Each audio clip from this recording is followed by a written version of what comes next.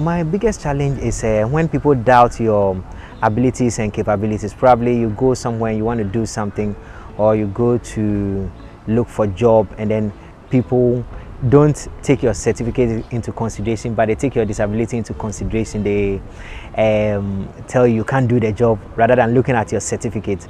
That's very, very challenging, because you don't know how to even prove yourself when they don't give you the chance to prove yourself.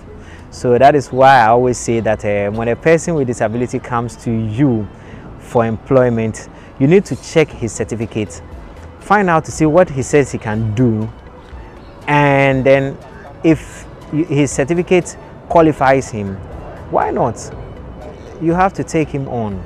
Well, it's not been easy, but you know, with God on our side, we sailed through, because especially when I was looking for a job and I couldn't get, and you have to go from one radio station to another, and then that was a bit challenging, because I felt my dream to be a presenter would be dashed.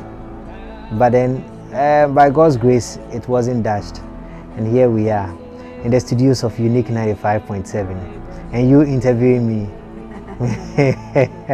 Disability is in the mind. Whatever you want to do, you have to start from the mind. If you aim at doing something, just put all your strength, and then, you know, put God also in it, and then you'll be able to do it.